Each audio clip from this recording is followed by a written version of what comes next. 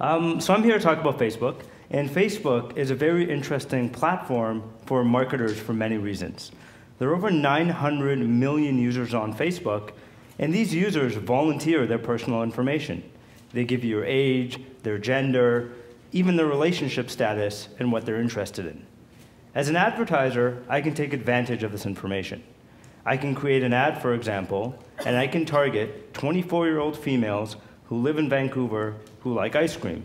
So my ad can be shown specifically to the 4,820 people who meet these exact characteristics. However, one of the problems with Facebook ads is that the ads are not prominent. They're relatively hidden in the right-hand column of Facebook. The title and the text are not too long, and the only thing a marketer can really do to grab a user's attention is to take advantage of that small 110 by 80 pixel image. That image is going to be the focus of my talk today. But first, I'd actually like to get a quick show of hands. Who is on Facebook? Should be pretty much everyone. Okay, fantastic. One more question. Who actually clicks on Facebook ads? As expected, most people won't admit to clicking on Facebook ads. Or most likely, they don't remember clicking on Facebook ads. But what I'm here to tell you is that people click, and I'm going to tell you which images make them click. So at AdParlor, we run advertising through our technology for hundreds of large brands and agencies, effectively making us one of the largest advertisers on the platform. So we looked at all this data, over 300 billion ad impressions, over 200 million clicks across 73 countries, and we were looking for which images make users click on the ad. Now, some of the results were fairly obvious. You put some beautiful women, and guys are going to click.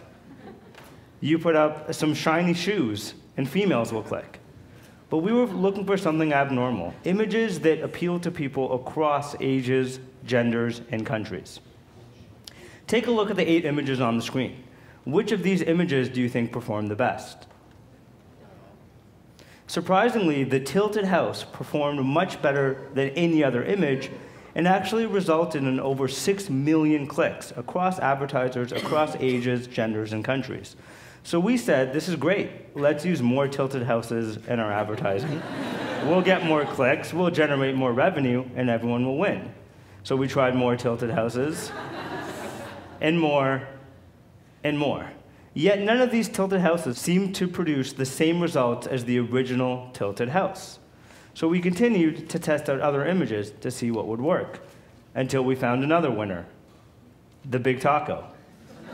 Again, the big taco performed extremely well. People would click on that taco for no apparent reason, and we got millions and millions of clicks throughout Facebook on the big taco. Again, we tried to reproduce the success, but couldn't find a taco which produced the same result as the original. Over and over again, we found certain images, unusual images, that performed very well. The rainbow water slide, the mud people, the blue whale. Hopefully some of you have seen some of these images on Facebook.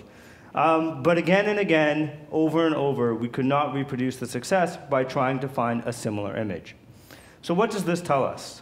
One, there's certain images that everyone loves, across ages, across genders, across countries. Two, these images that performed well were actually amateur photographs, not the professional stock photography that most advertisers push through. And number three, we were really not good at trying to guess which images work. So you must test vigorously, find out what works. So to all the marketers and advertisers out there, I would say stop wasting your money trying to take that perfect professional image. Stop wasting your time trying to pick out which image will work. Test, learn, and believe in the data. Thank you.